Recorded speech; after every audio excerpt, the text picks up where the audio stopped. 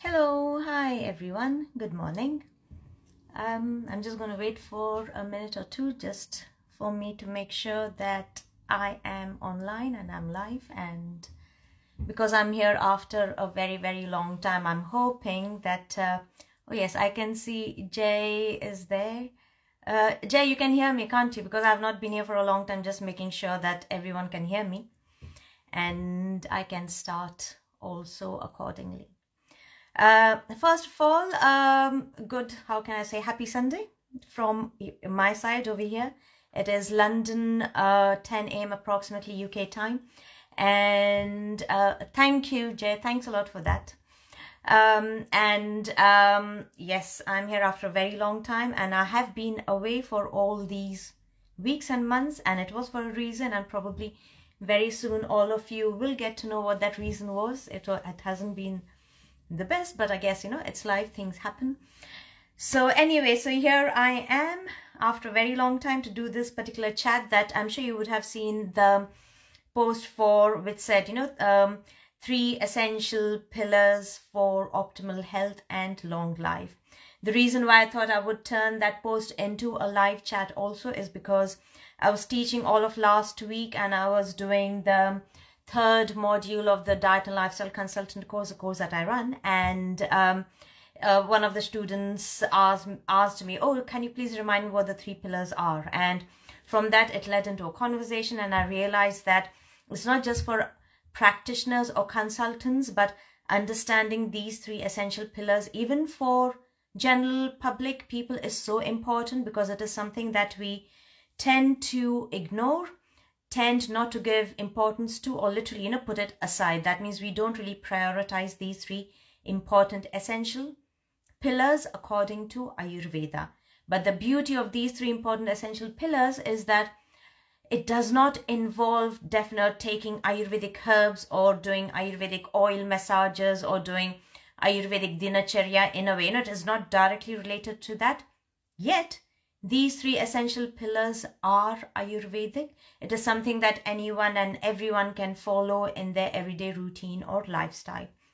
So based on the post that you may have seen, you already know what these 3 essential pillars are. These are, of course, first of all is sleep, then is bowel movements, that is stool elimination, and the 3rd one is everyday physical activity or exercise.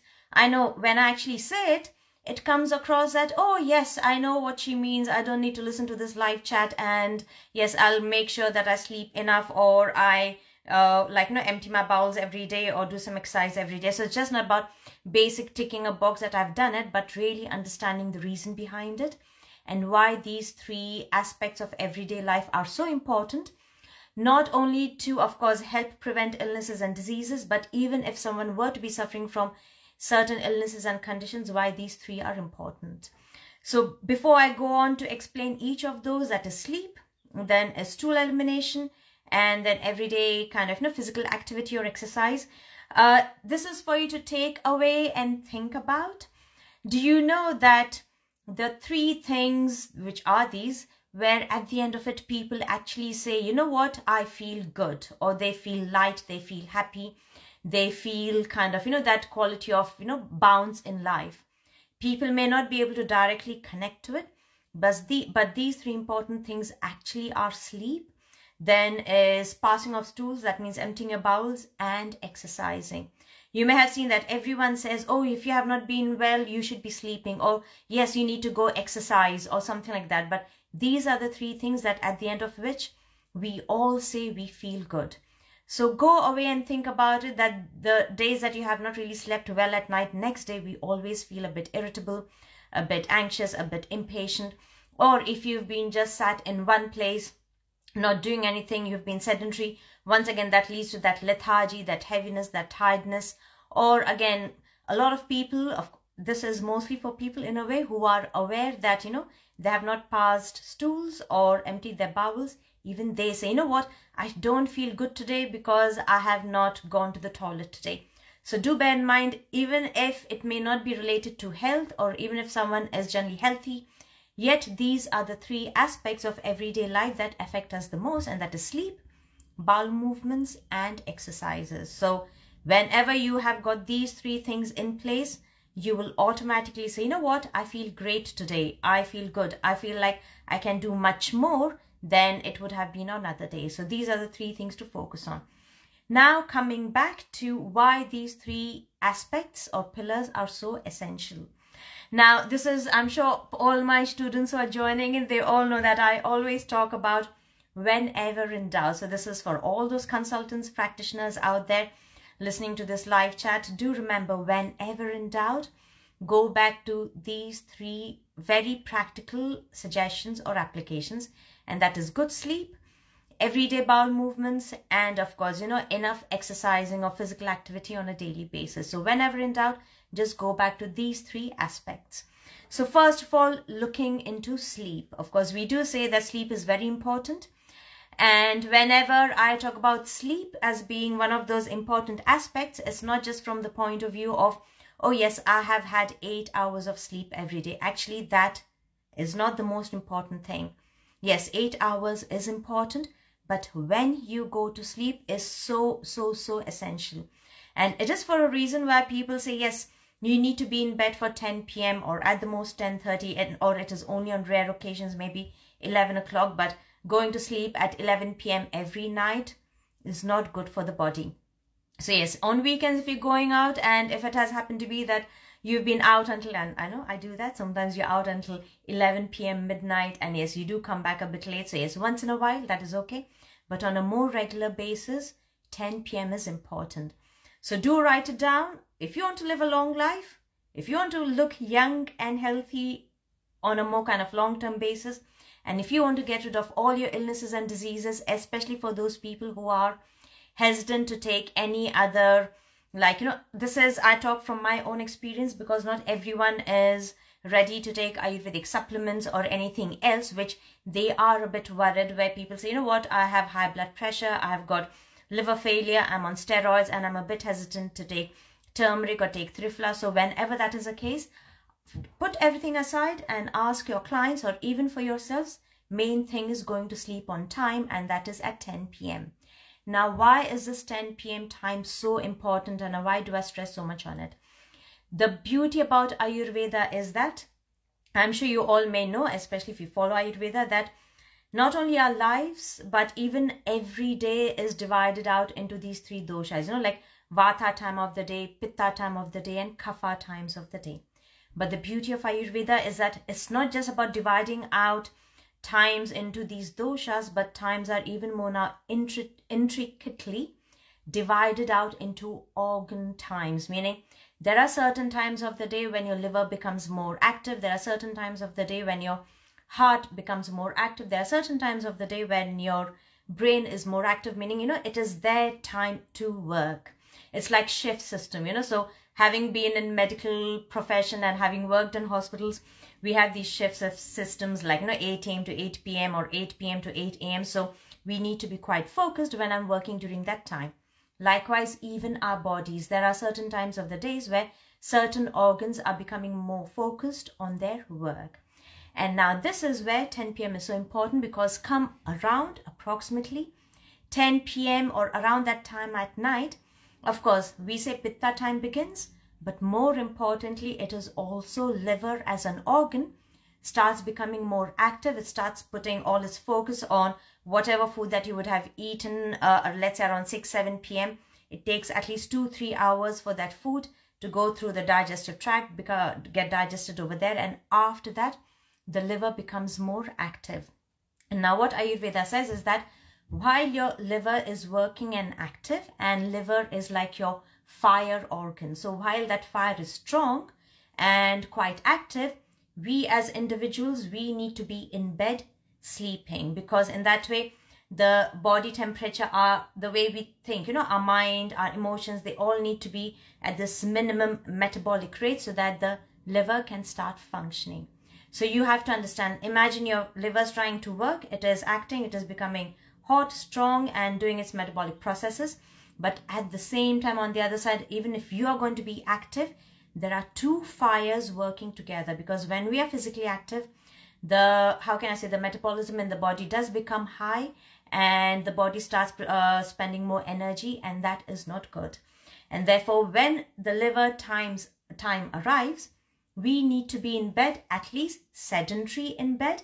Even though you may not be able to go to sleep directly, maybe you're reading a book. Do bear in mind, read a book. I know I've got my phone over there in front of me, but not on your phones, not on your laptops, because the radiation of that also increases heat in the body.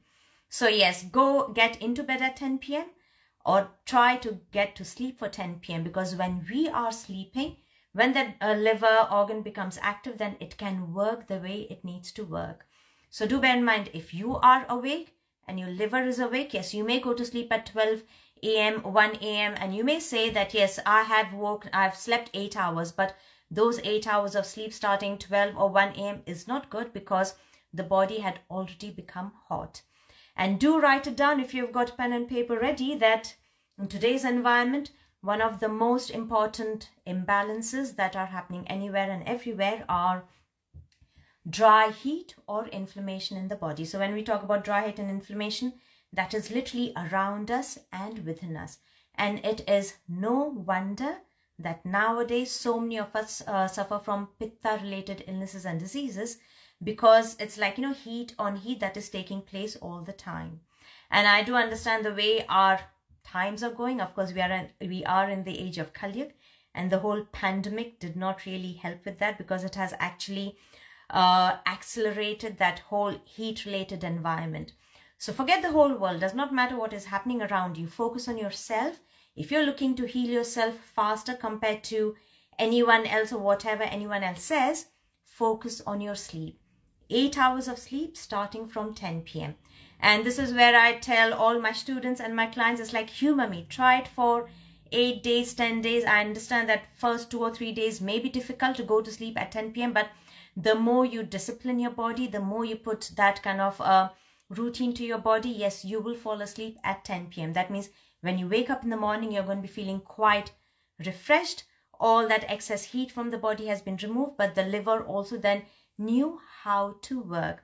So this bit about going to sleep at 10 p.m. at night is again very, very important for people who suffer from all inflammatory conditions. So when I talk about inflammatory conditions, these can be even things like multiple sclerosis, your rheumatoid arthritis, or even conditions like high blood pressure or migraines, headaches, gastric ulcers, duodenal ulcers. So any heat-related imbalances, please make sure that you go to sleep at 10 p.m. at night. So that means anyone with pitta illnesses, it is focuses on sleep, but 10 p.m.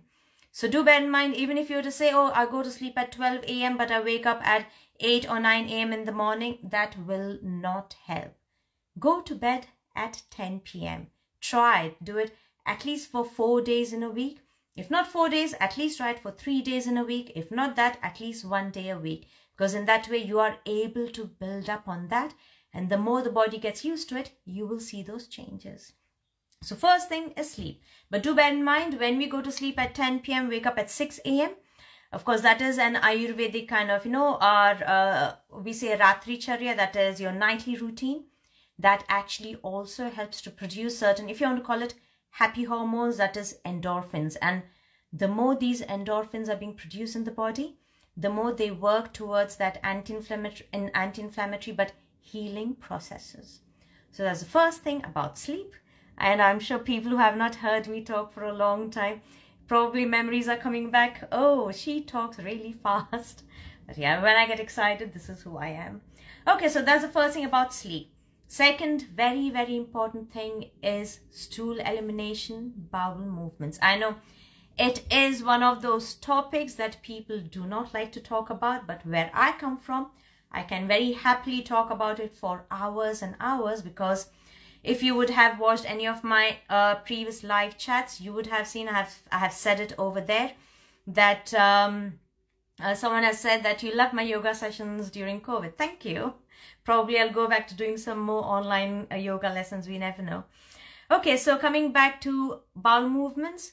If you have got pen and paper ready, please write it down that approximately 80 to 85% of, I do mean it, all illnesses and diseases, literally anything and everything, all illnesses and diseases, approximately 80 to 85% of them actually start because of irregular bowel movements. That means things like constipation or irregular kind of stool elimination, or anything that may also include gases, flatulence. Sometimes it might even then be with, like piles, hemorrhoids, any of that. All of those kind of, tendencies of bowel movements actually lead to 85% of illnesses and diseases. So imagine, in a way, your health is in your hands, or your health, and I'm going to walk back a bit, is in your gut, literally over there.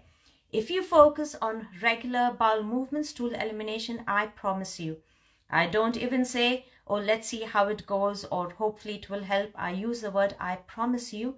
You will see that you can get rid of at least 50% of the intensity of illnesses and diseases just by regulating your bowel movements. Now, when I say going to the toilet every day, yes, people, so when I do consultations, people do say, yes, I go to the toilet regularly. But if it is once every other day, that means once every 2 days, that is not good, because according to Ayurveda, that is still constipation. So that does not help, because what is it? Stools are nothing but the waste products that the body has put aside, saying, you know what, I've gone through all the metabolic processes and these are the things that my body doesn't need. The best way I can explain this, and I'm sorry it might sound a bit crazy, is let's say you are in your home and every, because we cook, we clean, rubbish is being collected. And if you've got your rubbish bin, yes, you've got your bin bag in there, you have put all the rubbish in there, and probably once every 2 days, once a day or whatever, depending upon your family size, you are emptying that rubbish out. But imagine that a rubbish bin is full. And if you have not emptied out, more rubbish is being collected, and probably putting it around that rubbish bin, which is outside. And when that happens, the most common thing is that because of that, sorry to make it sound really horrible, but this is the best example I can give you why everyday stool elimination is so important. The rubbish that you put outside, then later on it starts smelling. It affects the environment of your house. Every time you enter into your house, if that stale rubbish is still there, you can feel it. The environment in the house changes. The air in the house changes. That is exactly what is happening to our body. Rather than just eliminating stools every day, that means everything is being pushed out. If you don't go to the toilet every day, rather than just being over there in the colon, the effect of that, literally these are toxins, rather than just being over there, then through blood circulation, do bear in mind, because even from the colon, there is some kind of absorption that takes place back into the system. That means all the toxins now are being absorbed back into the body. They might go to your joints, to your bones, might go to your nervous system, might go to your gut. It may go to many different places and cause illnesses and diseases. And hence, emptying your bowels, passing stools every day is a must. It's not a nice to have, oh, it'll be so good if I could go every day. It is a must. So this is where I might talk about bowel movements more than sleep and exercise, is that just the way we know sun rises every day, we don't take that for granted. Likewise, make it a for granted thing that you are going to the toilet every day. When is also very important. Sorry, I need to keep an eye on time, because after this I'm going to be going and seeing some clients for consultations and treatments. So anyway, now people may sometimes say, oh yes, I wake up in the morning, I go to the toilet every day, but it is maybe 1 in the afternoon, 2 in the afternoon. Sometimes it might be in the evening, sometimes it might be 7 in the morning. That irregularity is not good. What Ayurveda says is that the best kind of attitude of going to the toilet is that as soon as you wake up, bear in mind, we've gone to sleep 10 p.m. We've woken up 6 o'clock, for example, that is 8 hours. And you've woken up 6, then yes, you've brushed your teeth, everything, you've kind of emptied your bladder, because that's the first thing that happens. You will go to the loo. And then after that, you might have something hot to drink. You might have a glass of hot water, a herbal tea. I'm Indian, I have a chai, I love it. And after that, probably in the first 20-30 minutes, at the most 45 minutes, within the first 45 minutes of waking up, you should pass stools. That is what is healthy stool elimination. It has to be first thing in the morning. And Ayurveda also says that it is only after you empty your bowels, you've passed stools, it is only after that you feel hungry. Why? Because once the colon has emptied everything out, space has been created, and that space now has been created in the stomach too. And do bear in mind, it is in the stomach where the digestive fire lives. And that digestive fire will need not only space, but that air movement. You know, it needs oxygen, air movement for it to become strong again. So it is only after you've passed your stools, emptied your bowels, you should feel hungry. And it is only after that that you should eat something. Never before. So do bear in mind that it is only after passing bowels or passing your stools, you should be eating something, not before that. So make it an aim that you pass stools every day, first thing in the morning. And now, understanding just the way we talked about pitta for sleep, now passing stools every day is one of the most essential things for anyone suffering from vata related illnesses. And if you have got a pen and paper, and I keep saying it, do write this down, that you know, in our lives, in our phases, like, you know, our yugs, ages, there is always this kind of, you know, a tendency towards certain illnesses and diseases. You know, they come and go as waves. And I tell this to all my students because I'm teaching, that we may not see that change now, but give it another 6-7 years approximately, 2 or 3 illnesses that will become most kind of dominant, where people will be trying to do anything and everything to help correct it, is all memory related imbalances. So things like literally memory loss, not being able to focus, but 2 very important things is dementia and Alzheimer's. Sorry, I don't mean to sound negative, but unfortunately that is where we are going towards, that tendency towards dementia and Alzheimer's, where we need to prevent our brain and our systems now to, like, you know, help make these 2 systems strong, so that later on we won't suffer from these 2 illnesses. And one of the best things to help with memory, focus, discipline, ambition, you name it, of course, preventing Alzheimer's, dementia, all of that, is to focus on your colon. The more there is movement over here, where stools are being passed every day, there is more movement in your brain or your nervous system. So all of those illnesses you can actually prevent now by making sure that you go to the toilet every day. Very, very important. But not only that, I'm sure you may already know that for people who may be suffering from conditions like any nervous system imbalances, it can be paralysis, palsies, fibromyalgia, motor neuron disease, Parkinson's, even things like multiple sclerosis, or any 2-3 very important conditions where correcting constipation or making sure that bowel movements are every day, are conditions like high blood pressure, very important, making sure you're going to the toilet every day. Second very important thing I know people do not actually connect is people who suffer from gastric ulcers, duodenal ulcers, or heartburn, that is acid reflux. The reason why we are suffering from all of that over there is because everything is packed up over here. You know, it's like your traffic jam, nothing is moving down, and hence every time acid is being produced over here, because it cannot move down, it moves upwards. So anything, and very last important one is migraines too. So if you want to correct migraines, make sure that you're going to the toilet every day. Someone has got a question, what supplement can I take to help with bowel movements? Probably you may already know that one of the best Ayurvedic supplements for that is Triphala, which is 2 capsules every evening. I will also kind of clarify that. Please do bear in mind, Triphala is not a laxative. Triphala as a herb does not work on the large intestine. Triphala as a herb works in the stomach, small intestine region, where the digestive fire is located, and it helps to stimulate that. And through that stimulation or heat, everything gets moved out. So Triphala is one of the best herbs. Okay, so that is the second bit about bowel movements, stool elimination. Now, third important, and again a very important essential element from today's environment, what the age that we are living in, is physical activity and exercise. I'm sure you may have seen that when I do live chats, I don't sit down, I'm still stood up. In fact, even when I was teaching last week, one of my students like, I've never really seen you sit down. And I'm like, yes, yeah, because I need, even if I'm not moving around, at least by standing, I'm helping my joints to help, you know, bring that kind of metabolic processes back into the body. I think someone has got another question, how to treat loose stools but not diarrhea. Now that is excess heat in the body, and if you can please message me, I will let you know the answer for that, because over there looks like there is too much heat. You need to do all cooling bits like taking buttermilk. 3 very simple things are daily intake of buttermilk, coconut water and cumin water.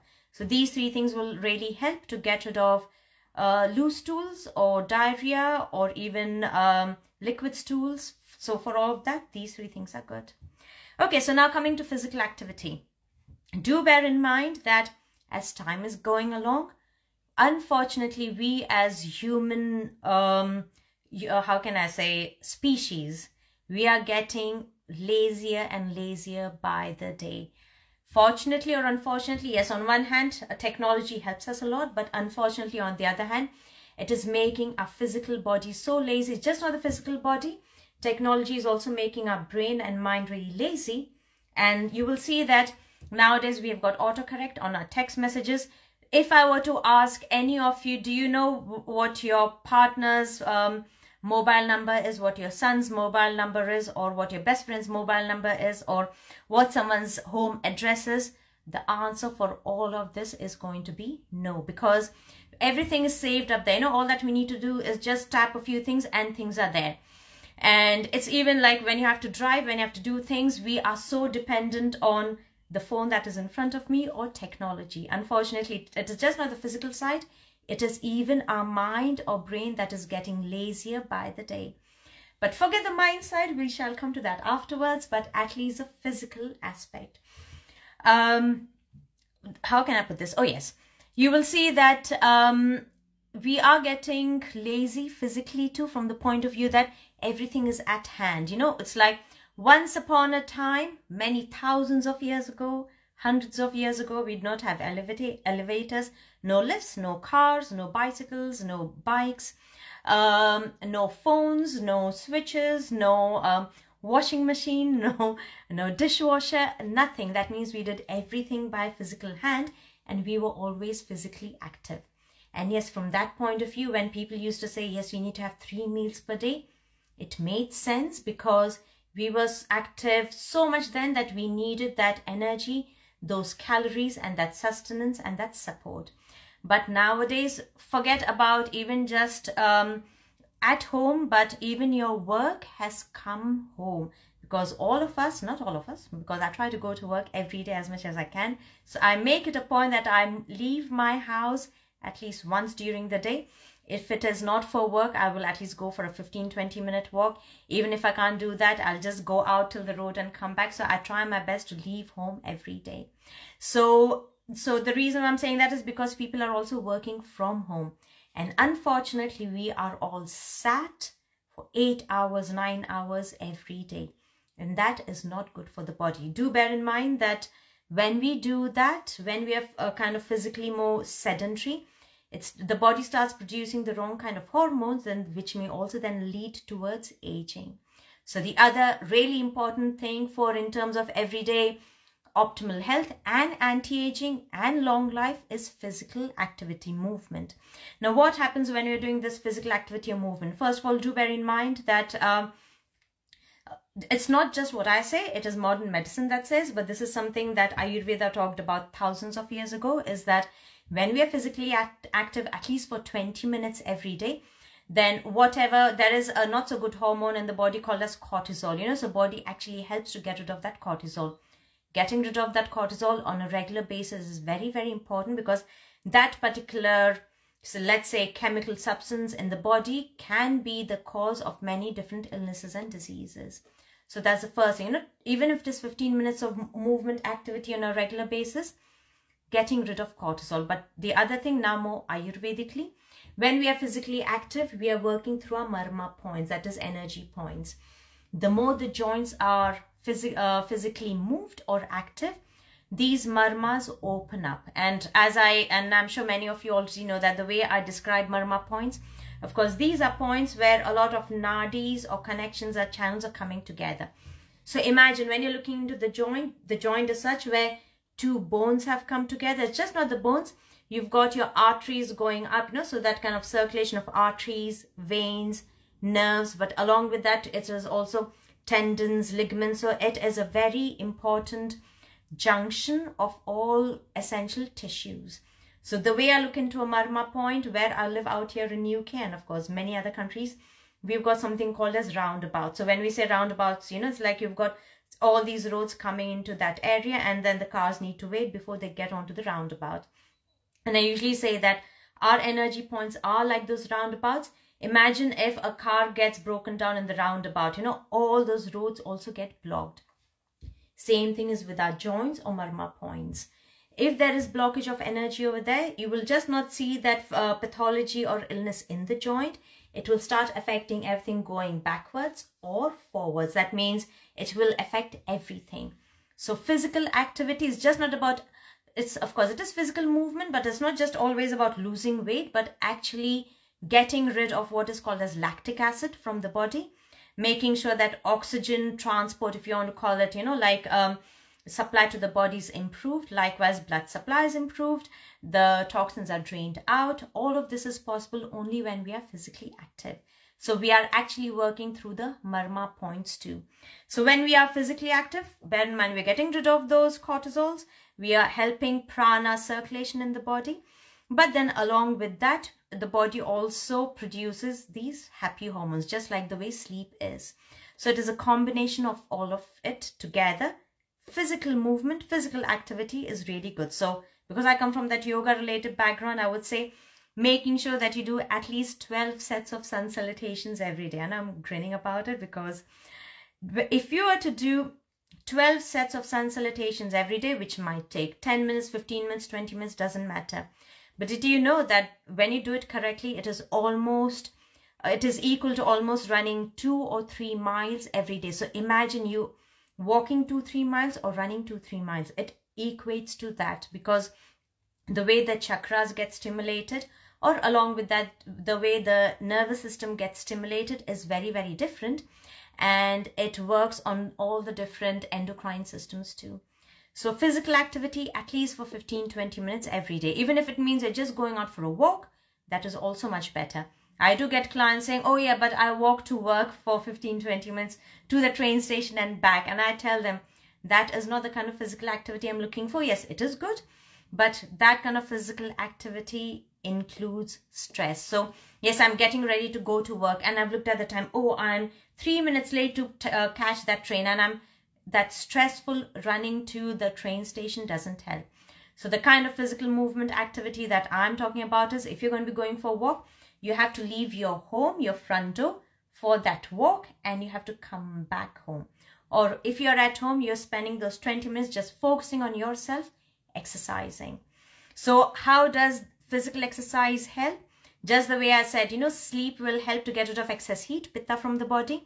Bowel movements, passing stools every day will help to get rid of that dryness or vata from the body. Likewise, physical activity also then helps to get rid of that excess kapha, any congestion, fluid retention, anything of that kind also from the body. But do bear in mind, very important when I talk about physical activity is you need to sweat on a daily, regular basis, because that is one other way where body is releasing heat or getting rid of toxins. So one thing, once you go away today, please go and ask at least 5-6 people, how much do you sweat every day? When was the last time that you really sweated a lot? And what is it? First of all, the answer will be, oh no, I can't remember the last time when I actually properly sweated, when I exercised, did physical activity or whatever. Or the other answer that many people may give is that, oh yes, I do sweat, but I sweat when I sleep at night. And that night sweats, please put that note down, is not good. It is not good, because remember I talked about sleep. That means when we are sleeping, the liver needs to be active. That means we need to be completely calmed down, cooled off. But if you're sweating at night, that is another, if you want to call it, how can I say, a sign that you need to focus on to correct it. If you're sweating at night, which shows that during the daytime you have accumulated so much heat that the body did not get that opportunity or chance to sweat it out during the day. And because it is only at night time it is happening, it is taking that opportunity to do it, and it is not good, because people who suffer from night sweats, they will always be exhausted and tired next day, because during the night when the body needed to be resting, the body was spending that time and energy in sweating it all out. So during the day is very important to sweat. So there is a question, it's so hard to sweat, especially in today's weather. Any advice? It's easy. It's easy, Kiran. And I'm going to just point it out because it was because of him, and he asked me in the class, what are the 3 essential pillars I've forgotten? So based on that is today's live chat. So it is easy to sweat if you want to. And I tell people, even if you have to exercise for 10-15 minutes, make sure that you're layered up, as many layers of clothing. Start from a little, me being a woman, I'll wear a tank top inside, another top, then maybe another 2-3 layers on top. And through that, when you start even jogging in a place, exercising, you will feel warm, hot, you will start sweating.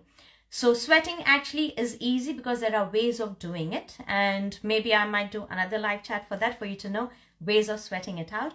But coming back to that point again, sweating it out is very important because that is how the body is getting rid of all that excess inflammation, heat, and also, how can I say, emotional anger, emotional heat, because that is where we are collecting a lot. So when you're going to be doing a physical activity exercise, do bear in mind, just, yes, 15 minutes of walk out there is great because you've taken that fresh oxygen in, but make sure that it is a brisk walk, even if not anywhere, even if it is tiny bit in your armpits, in your palms, foot soles. Sometimes, people sweat around the tummy region, behind the back. Even if it is small areas that you can feel that heat, warmth, or sweating, you need to celebrate yourself that day because you've actually gotten rid of that much toxins from the body. Otherwise, imagine if you don't sweat, how much toxin you're carrying with it every day, with yourselves every day. So same thing with your stools and sweating. The best way I can explain is when you have to go uphill and you're carrying 10 kilograms of bag on your back. And you may not realize it on a daily basis, but we are carrying that much more weight with ourselves every day. If you don't pass stools every day, or if you don't sweat, the more you sweat it out, you feel light. The more you sweat it out, you feel happy. Likewise with stool elimination too. I need to look, okay, my time is up now because after this I need to go work. So yeah, so those are the 3 important kind of pillars, essential pillars for optimal health and long term. So it is easy, do bear in mind, you just need to put that time aside for those 8 hours of sleep at night, starting 10 p.m. Only 10-15 minutes. Very quickly, coming back to exercises, maybe I might do a live chat for you to know how it is done, but joint movements, just do your joint movements every day. Even through that, you will see, how can I say, a big change in the body. And yes, stool elimination on a regular basis. So I think someone must have had a question. So is sauna good? Yes. Rather than sauna, I would say steam. I think it is steam. That wet heat is much better so that the body doesn't dry out. If you do want to go for a sauna, then make sure that you have applied oil to the skin, because then that oil becomes like that protective layer. And then if you were to go both for steam and sauna only for a short period of time, that itself is also really good.